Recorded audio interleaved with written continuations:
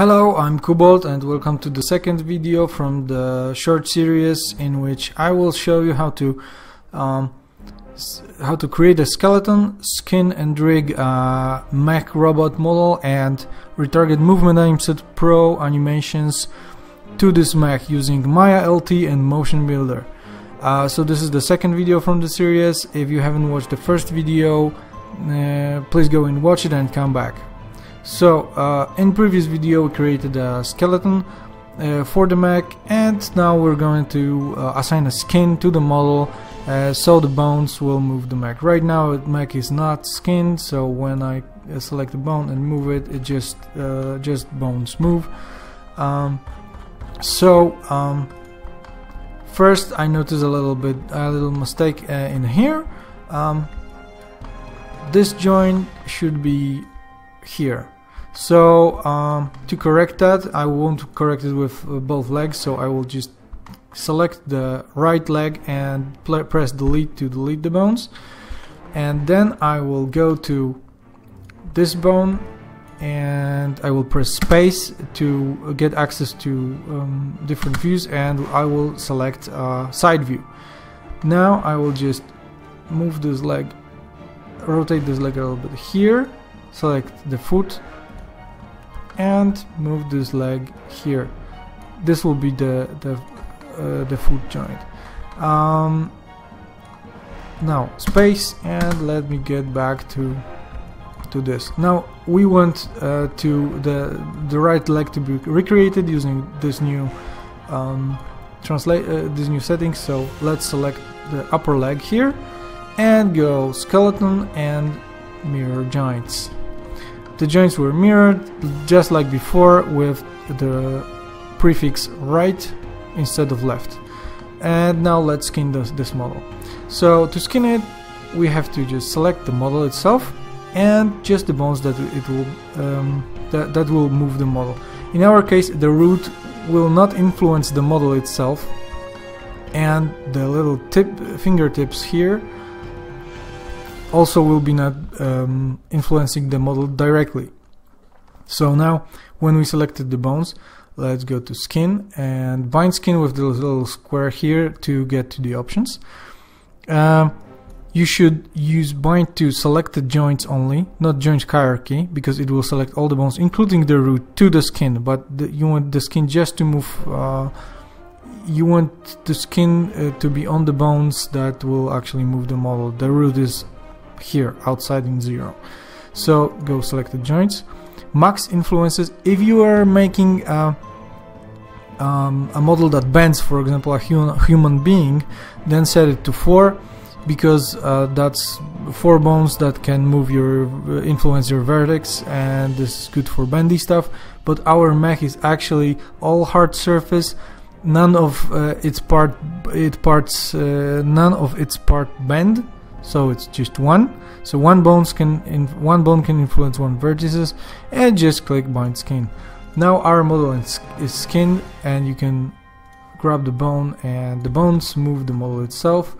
But of course it's automatic, so the skin is not perfect. Let's adjust it using weight painting. Sorry. So let's select the model, go to skin, paint skin weights, and you can see here our bones and their influences on the model. So let's start by painting the influences for the hips, and here is our paintbrush. If I press B button and hold it and move the mouse, I can actually, with the left mouse button clicked, I can adjust the size of the brush. So today I want to paint just not today, but I want to paint just the hips now. So let's go paint operation, add weights. It's hard surfaces, so I'm going to pick solid brush and opacity and value to 1, and let's just paint it. I'm going to paint just the left side of the mech and then mirror skin weights to the right side. Yeah, the hips, left side of the hips are painted. Now let's proceed and move to the spine. Spine will be this turret and the upper body.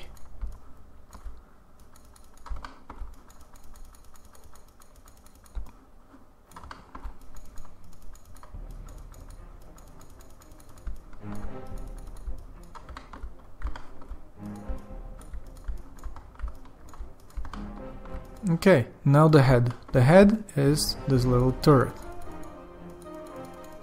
That's the head bone. The bone that you choose actually highlights, so on the blue.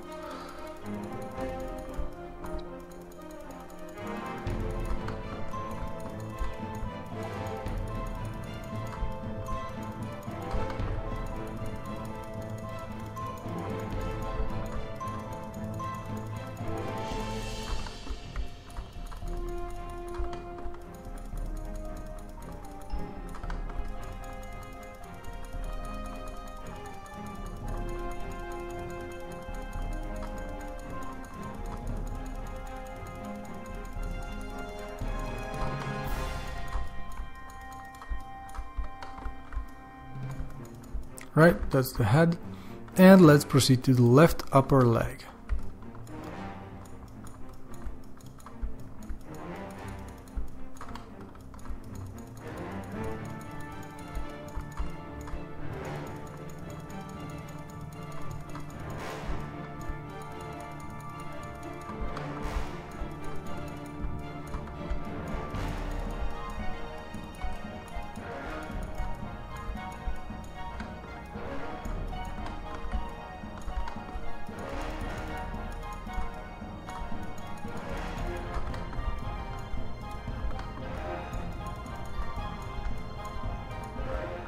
No, the left lower leg.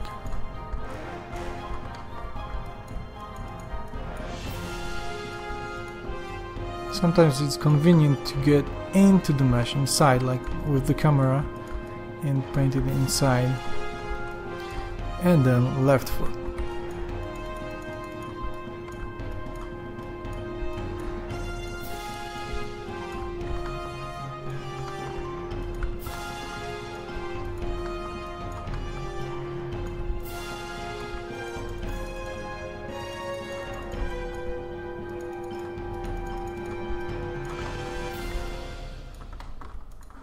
And left toe base.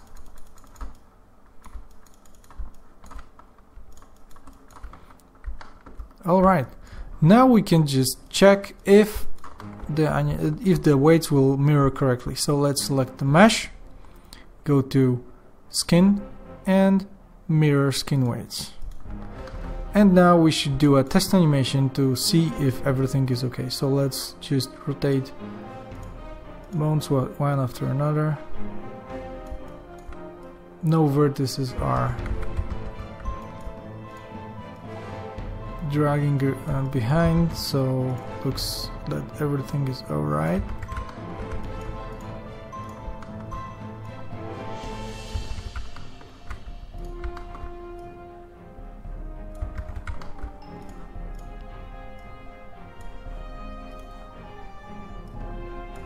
See? Dragging vertices.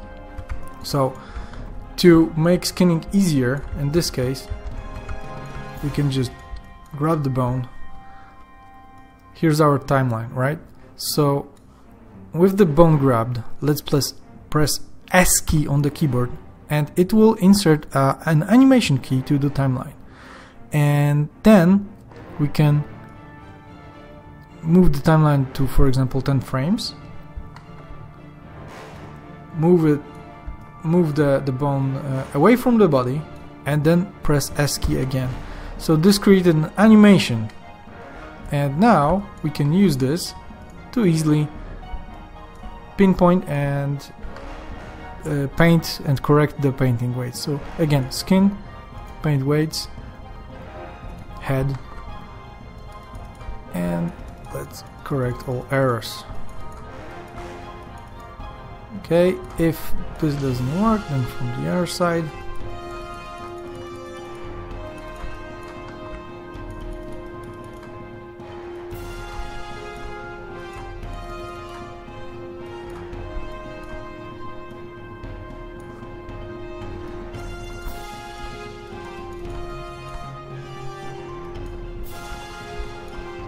it's correct. Alright, so we have a skinned mesh, and we can now proceed to animate it in Motionbuilder using Movement Animset Pro.